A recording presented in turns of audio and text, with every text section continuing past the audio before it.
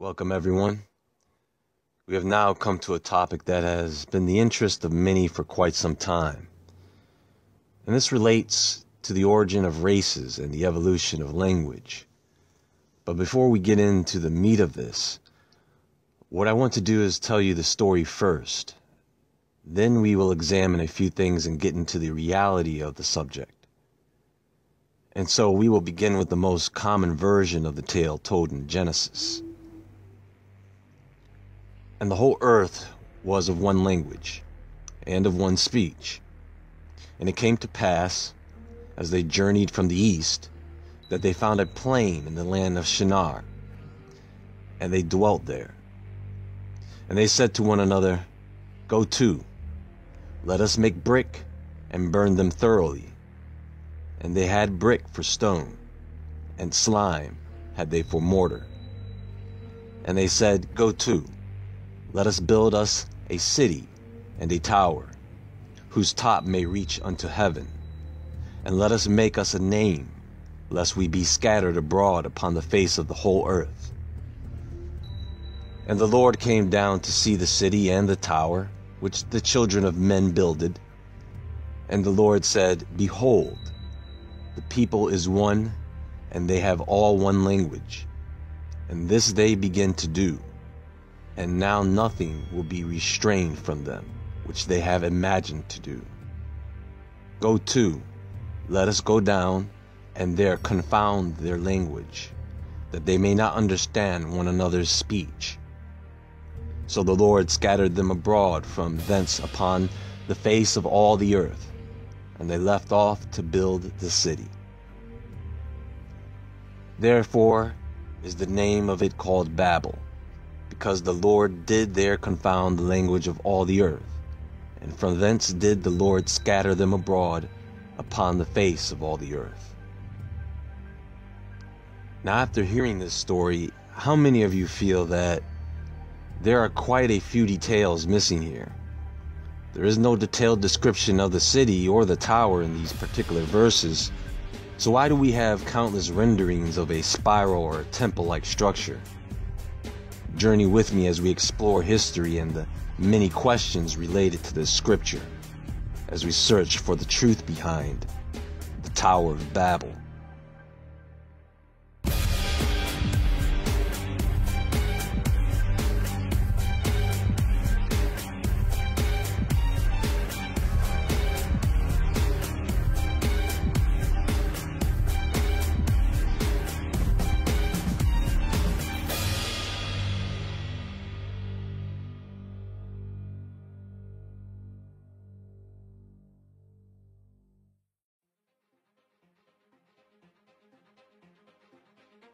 So before we get into whether the Tower of Babel or Babel was real or not, let's try and understand what went down in the context given. And for that, we need to go back to the origin of our species, the first man and woman. And if we go by the biblical narrative, that would be Adam and Eve. We would all be descendants of those two people. Now, we all know what intermarrying and incest is. And we know and understand that this was allowed or sanctioned in those times. This didn't change until around the time the Israelites were wandering the desert and getting ready to enter Canaan, where God told Moses to lay down the law about this. Now, going back to Adam and Eve, they had a bunch of children who have children and so on. What happened was the intermarrying between close relatives and all that was going to come to an end. However, due to the fallen angels and the defilement of mankind and creatures, it became a free-for-all, and everybody was hooking up with anybody and anything. Too much corruption and too many abominations. Up until the days of Noah, when God had to wipe the earth clean of this mess. And after the flood, we see the population reduced back to 8. Now, you can't do much with that many people, so the intermarrying begins again. Here's the problem. After some time, the people came together at Shinar and said, Listen, let's build this city and this tower, which essentially was an astrological worship site. And they said, let's just keep ourselves contained here. We don't need to spread out. We can stay here and do our thing with each other. So God divided the languages. He confused them so that they couldn't understand each other. Everyone became a babbling idiot, I guess.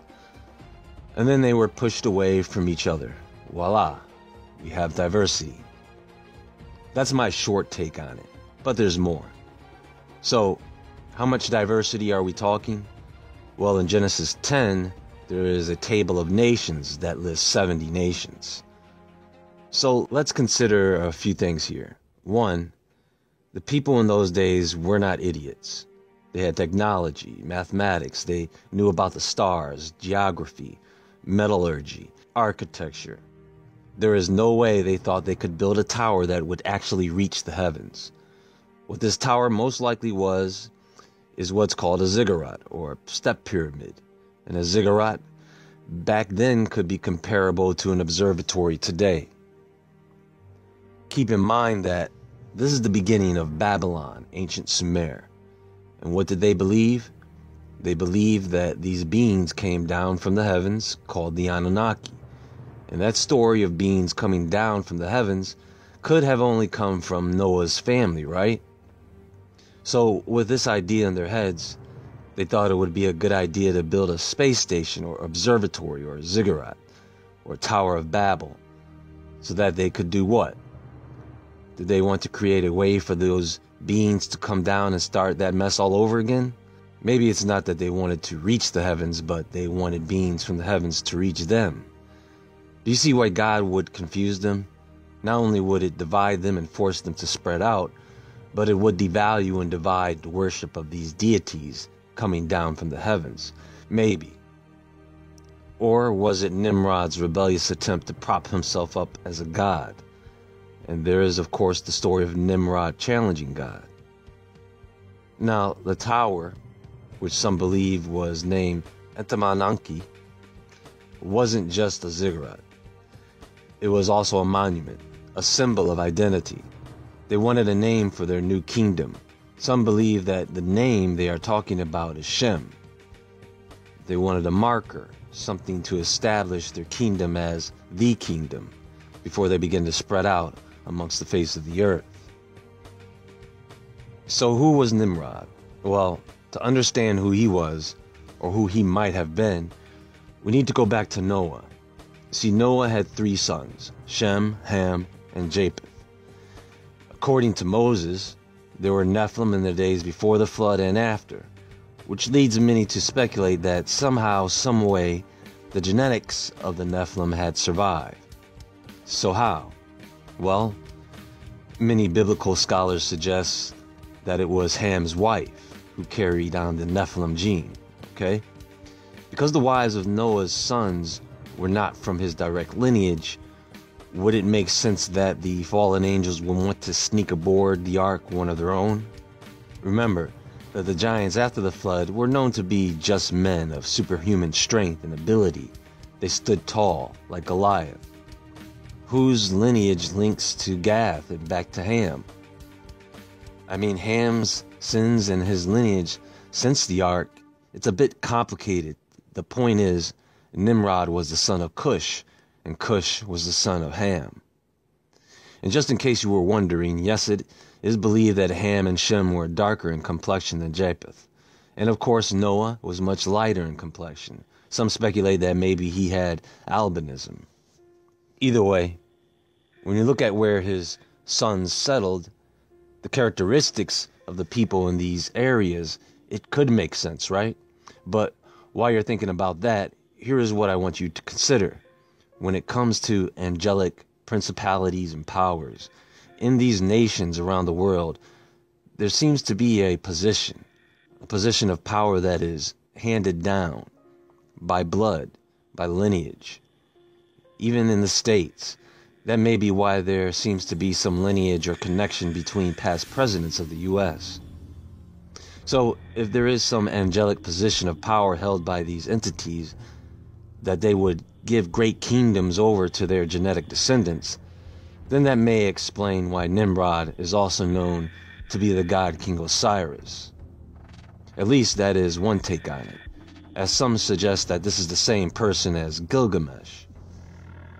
How many of you remember a few years ago, actually it was back in 2015, something about the tomb of Osiris being discovered? See, the story was they had unearthed a replica or model of the mythical tomb of Osiris.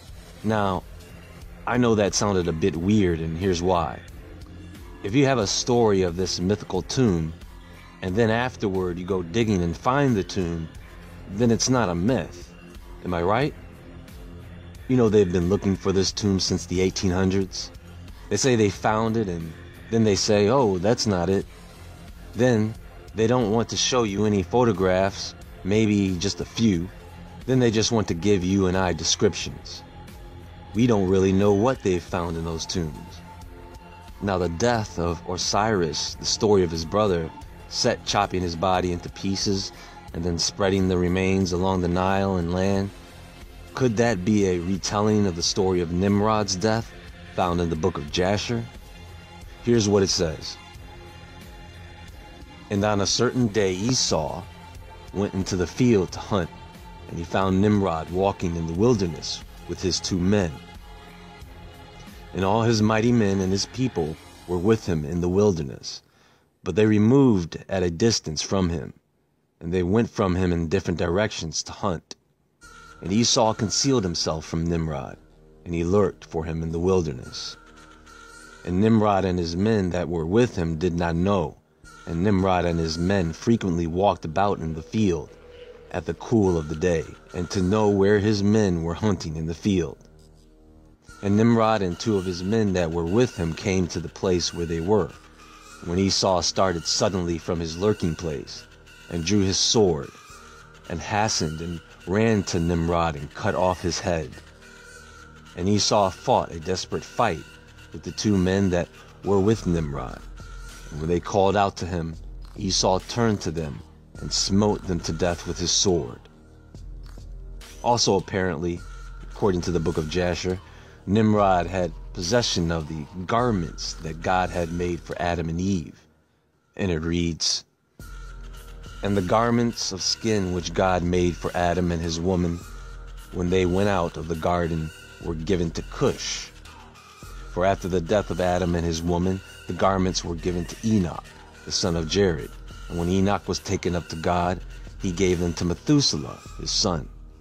And at the death of Methuselah, Noah took them and brought them to the ark.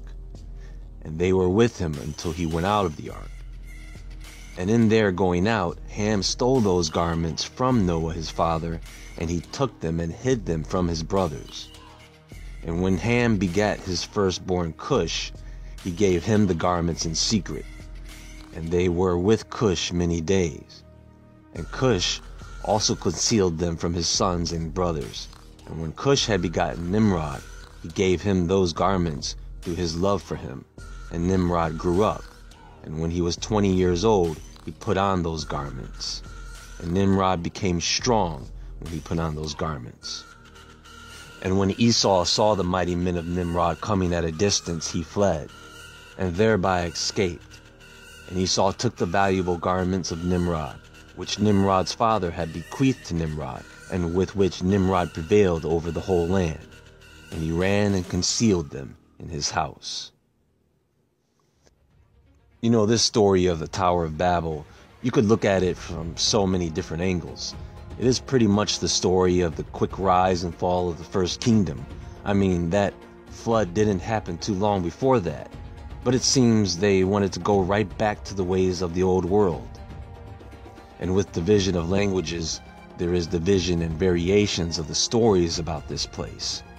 They end up becoming nothing more than legends, but for us it could be just ancient history. So with some of this information on the Tower of Babel and Nimrod, I believe all of this will make more sense when we study more of the ziggurats that existed in these ancient kingdoms and some that exist today. That's going to take a whole other video.